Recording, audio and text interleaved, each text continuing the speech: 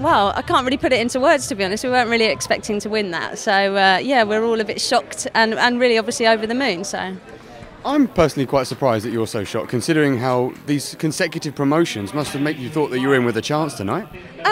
Yeah, I think because it's just been happening sort of each year after year, we've been getting better and better. I guess sort of now we're starting to realise how good the club can be and what sort of team spirit and things like that do for the club, because that's kind of where it's come from, building up team spirit and then year on year obviously getting better and better. So that's the foundation for the success basically, or are there other elements involved? Obviously the team is made up of various people, ranging from people that just do it for fun and fitness to those that kind of do it as an international athlete.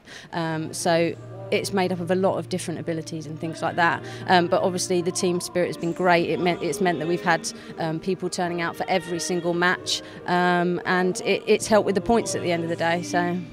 Obviously, it must be nice to get that balance between people that are there just for recreational purposes and those who are there for their career, for serious goals. How is it? What's it like to balance that kind of sort of combination? Well, I think, like, for myself, I'm one of the sort of more recreational ones. I've been doing it since I was 7, so I've been doing it for about 25, 26 years now, so I'm there as part of one of the stalwarts of the team, if you like.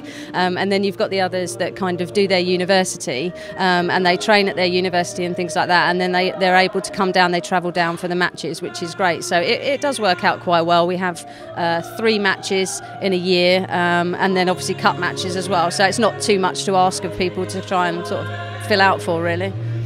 And finally, what will this award that you're receiving tonight mean for your club specifically? I think they'll be obviously over the moon and shocked as well for us, and obviously we'll be looking at hopefully going up through the next division as well. We'll be in Division 2 now and looking for promotion to Division 1.